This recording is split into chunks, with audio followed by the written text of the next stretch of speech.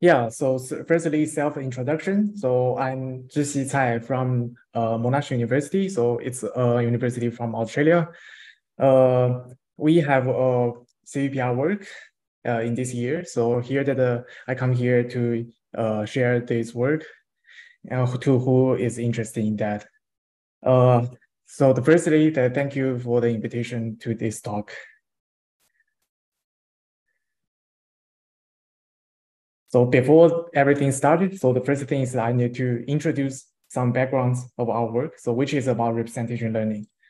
So why do we need representation learning? So as you know, if you are modeling with some deep learning stuff, normally we care about two things. So one is the performance, like accuracy for classification, or some visual quality metrics for image generation, like PSNR or SSIM. Another thing is the efficiency, which is training for inference speed or memory consumption. Normally, these things are trade-off. For example, if you are using a large model, the performance is better, but efficiency is worse.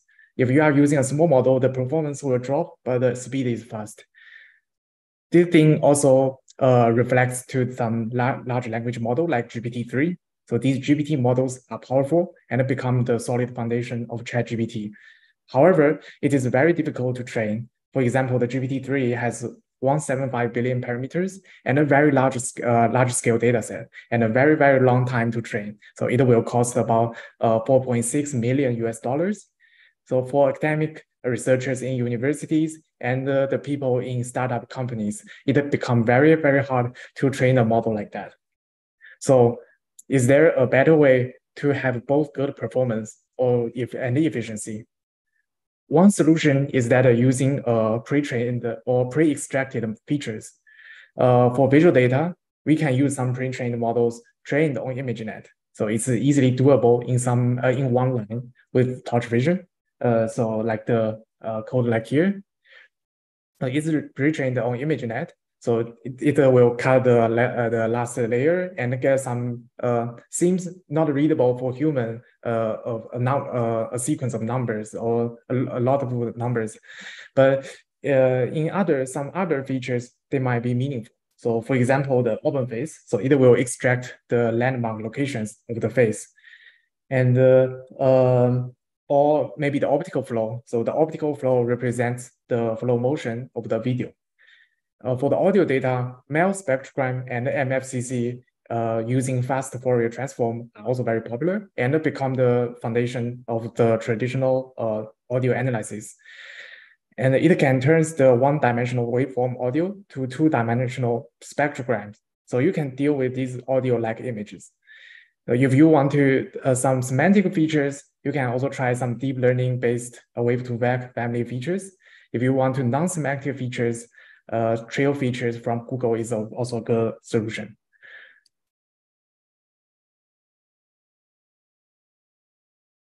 In the first ICLR conference, the Godfather said, learning representations of the data that make it easier to extract useful information when building classifiers or other predictors. As you know, the success of the machine learning models relies on the choice of features. So that is what the representation learning care about.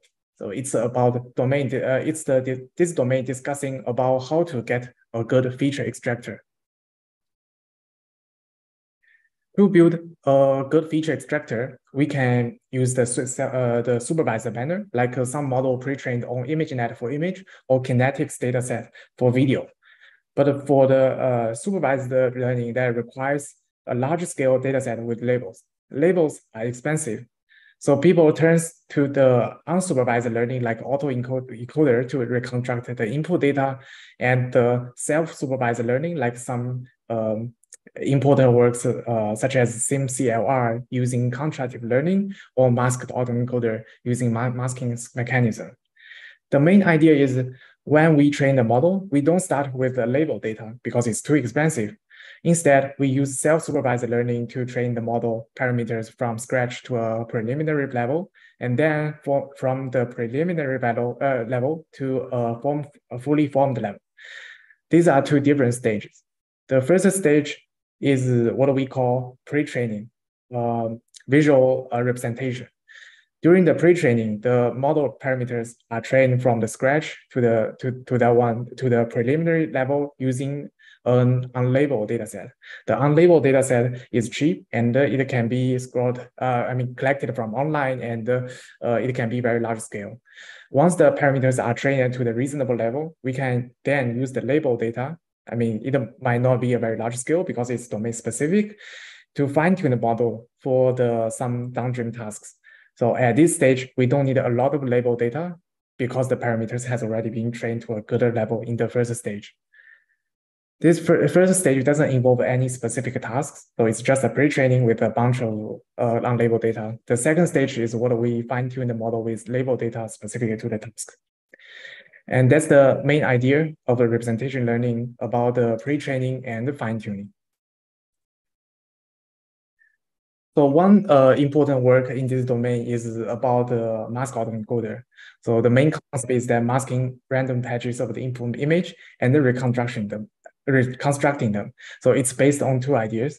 So the first idea is that masking a mask autoencoder, or MAE, come up with an encoder-decoder architecture where one encoder only operates on visible patches, subsets of the image, and then the simple decoder can reconstruct the original image from the latent representation of the visible parts. The second idea is that if the masking ratio is very high, for example, 75%, it will produce reasonable and meaningful self-supervised tasks. So by combining the two designs, we can efficiently train the large models, increasing the training speed by 3 times or more while improving the accuracy. So there are some architecture details for this MAE. So they are using the VIT-based architecture because the VIT that extract the sequence, tokenize the patches of the image as the items in the sequence. And as you know that the masking autoencoder that masking some items, some tokens, and reconstruct from the visible one. So this architecture that perfectly fits the requirements. And normally the encoder is larger than decoder because the decoder is what we don't want. So we only need the encoder for the extracted features. The loss function is the MSE between the hidden tokens and the reconstructed tokens. So it's only happen on the hidden tokens.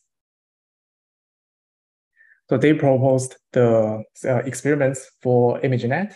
So the Scratch original is the original VIT large results, and the baseline MAE and the Scratch our implementation is the results that trained by the authors. So you can see it's actually a lot of improvements. As they also discuss about the masking ratio. So as they said, it's 75%, which is a very high masking ratio. So if you know some representation learning tasks like in painting, so it's not such large. So that's interesting. And they also discuss about different masking strategy. So they found the different, they have the random masking data, which is totally random. The block masking is the masking tokens are together, and the grid masking is something like grid. So you can see the random masking is the best. So another work is about video MAE. The video MAE, so you know that from the name, it's applying MAE on video. The architecture is very similar. The main difference is that they are tokenized the input video as the cubes, not the patches. The patches is a small image from the original one. The small patch is 16 by 16 2D image. But for this video MAE, they are using the cubes, which is 2 by 16 by 16. So it contains some temporal information inside. They also did some experiments on something V2 data sets. It's a very large scale data, and they use 64 GPUs to pre-train that. So you can see from the results, the video MAE also beat the previous works with some gap. They also discuss about some masking strategy, and you can see the because for the video representation learning, there are one more dimension, so which is a temporal. So for the image, there are only height and width, so which are spatial, and plus this one, this is dimension. This is temporal. So with these three dimensions, so there are 4 types of masking strategy they know. So which is totally random, tube masking, frame masking, and block masking. So you can see the how this masking visualized in this figure. From the results, they think the tube masking is the best. So which for our proposed methods in the later part we will discuss. So the idea is that they think this tube masking can avoid the information leakage, and we will discuss that later. The masking ratio, they also did application studies, and they found that 90% is the best. So this masking ratio is higher than the original image-based MAE, which is 75%. So in my personal understanding, it might be because the input is 16 frames, and using this even 90% of the hidden ratio of masking ratio, there are still a lot of visible tokens there, and the models can also learn something from there. So that's the background. From this part, now in this stage, let me introduce the latest work published on CVPR, MARLIN mask autoencoder for facial video representation learning. So the authors are listed here. I'm the first author as the PhD student. This work is built based on the MAE and the video MAE, which we discussed before. So our work is related to these works and make MARLIN as an advanced high-performance model for extracting useful features from in the wild video, facial video. We are working on several facial-related tasks like affective computing, including the emotion or sentiment predictions, and deepfake generation and detections in the previous. So we are thinking that if there is some good feature extractor is specialized for the facial video, that will be great.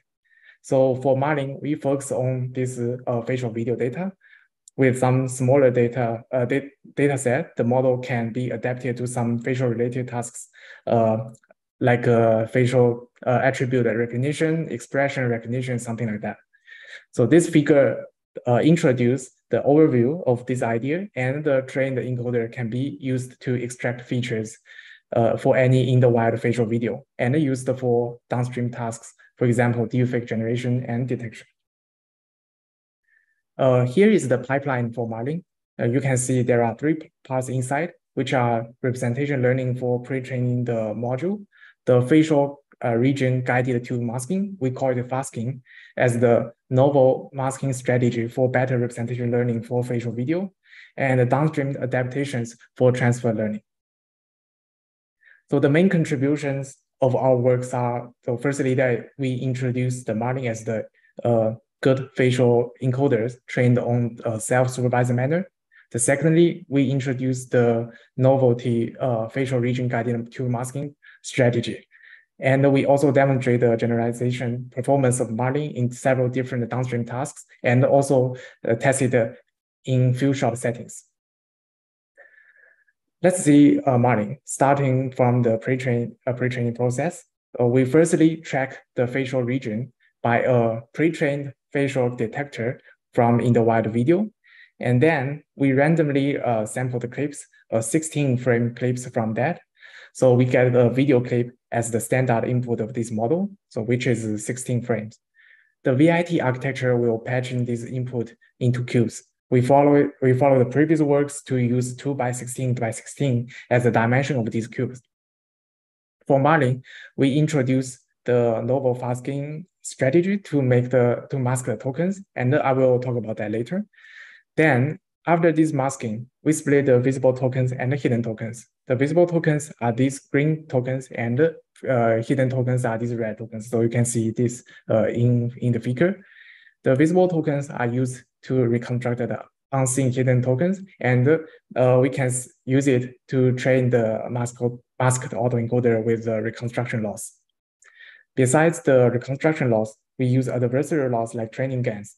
The reason for that is from the previous work. It is mentioned that the better generation quality can lead a better features for representation learning. So with these two losses, we can do a pre-training from unlabeled data. So here is the details of the second part of this work, the facial region guided to masking. So we called it the fasking. Firstly, we let each frame of the cubes into the face parser. So for example, if the cube temporal size is 2, we let the first, the third, and the fifth, and so on frames into the face parser to get the segments information, which contains the nose, left eye, right eye, mouth, hair, skin. So for each video, we firstly random sample a permutation, and then this will be the priority to choose which cubes are masked. So as you can see, the first frames of the cubes is ordered by this priority, and then we mask the patches with the chosen masking ratio, the chosen masking ratio, iterating the frames in the video, so we can get the video that some specific components are masked. And this location is tracked because we have segmentation information for each frame. So in other words, that for example, if we want a video that we want to see the eye, maybe the background, and maybe just a left eye. So this masking system can only make these parts visible to the model, no matter how in the temporal axis. So this is based on this face parser, so it can the eye can be tracked and only accessible by the models. So in the previous work, the state-of-art masking strategy is the tube masking for video. The reason of the tube masking works is that the MAE is designed to let the autoencoder reconstruct the unseen parts as the challenging part. But if the data is a video, the hidden information might be seen across the temporal axis. So in other words, for example, in the first frame, so you can see my face, but in the second frame, it is a mask. But it doesn't make sense because the model has already got the information from the first frame, no matter the second frame is masked. Based on this idea, so they think they found the tube masking is the best because it's only masked randomly choose by the first frame, and it will keep the masking on the temporal axis. So it's like straight tubes. They think it will prevent information leak. So basically, we share the same idea of tube masking. They assume the objects in the video will not change in the spatial location too much, as the tube masking will prevent information leak. So here that we are targeting the facial data, because it is only for the facial data, so we assume that the components in the face, like the eyes, the nose, they are the important information. So we can use more specific tools to avoid the information leak. So we use this face parser to track the locations of these face components. The last part is the downstream adaptation. We use the face detections and a sliding window to get facial video clips from any in-the-wild video input. So we will forward the encoder multiple times from a sliding window and get the latent representations for each video clip. Each frame is 2D matrix, which is 1D vector for each token. So here that you can have a lot of video clips in the temporal dimensions. So these matrix will be stacked as 3D matrix. As we get the features, we have 3 ways to do the adaptation. One is fine-tuning the encoder and the classifier head. Another way is freezing the encoder and only train the classifier, and which means that we firstly extract the features and then save as a NumPy file and then use these extracted features to do some training. The third way is replacing the encoders of some method with MARLIN encoder and then fine-tune it. The downstream tasks can be emotion sentiment prediction, facial attribute prediction, DeepFake detection, lip synchronizations, and other tasks. So in this paper, we pre-trained our model in YouTube face dataset, and we add a linear layer for evaluating the model with these 2 models, these 3 modes for classifications, which is linear probing and the fine-tuning and replacing the encoder for the generation. The linear probing, that's all. I think that's it. So we pre-trained that using two A100 GPUs for about 1 week. Firstly, that here are some results for DeepFake detection. So we evaluate MARLIN with the previous works. Here we fine-tune that on face Francis ++ dataset, which is one DeepFake dataset for face swapping. And the result shows that our approach is better than video MAE and also is compatible with some advanced supervised method, F3net and M2TL. Currently, that we also did some experiments that are using MARLIN to train a multimodal temporal localizations for deepfakes on LoveDF dataset, which is our previous work in the last year. So these experiments are from that paper shown below. So here that we freeze the encoder and only train from the features. And here the table E2E means the training end-to-end with the encoder from raw data. This encoder as the baseline is the MVIT V2 base model, which is the state-of-art video classification approach. So you can see even MARLIN with the VIT small architecture encoder can generate comparable scores in both AP and AR. I3D is another strong feature for video embedding, but the scores are not good. The 3D MM features is a classic traditional computer vision for facial information encoding. So, but it totally doesn't work. Not only detection, even for the deepfake generation, as the video generation task, MARLIN also works. So in this work, we use MARLIN to enhance the wave to lip for better performance by replacing the encoder as MARLIN encoder. From the previous literature, the wave to lip has a very good lip sync scores, but a very bad on generation visual quality. So we've evaluated in LRS2 dataset. So here that you can see the from the FID metrics, it's normally used for evaluating the generation quality, has a better result compared with the video MAE and the attend wave to lip.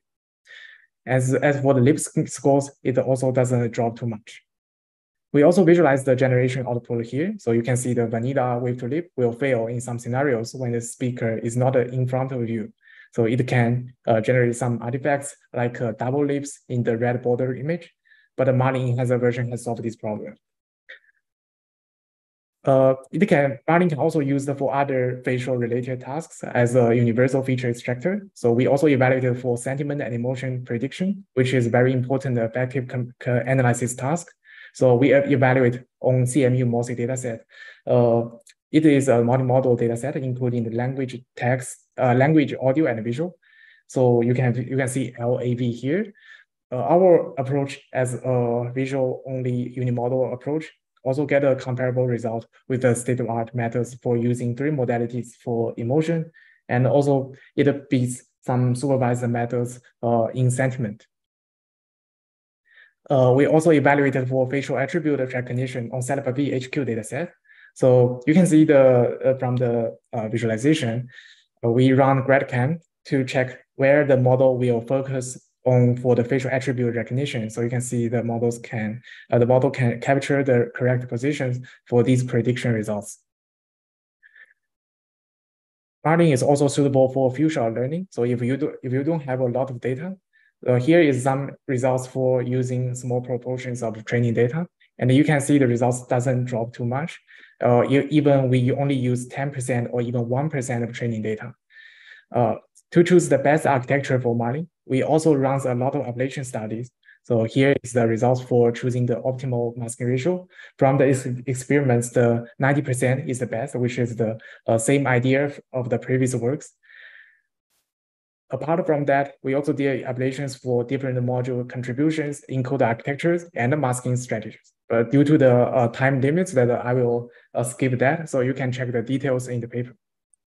The one thing that I need to mention is that the code is published on GitHub, and everyone can access and easily use the library MARLIN PyTorch to do the feature extractions. So now that we have 3 models, which is a VIT small base and a VIT large, pre-trained on YouTube-based dataset, which is also used for the paper.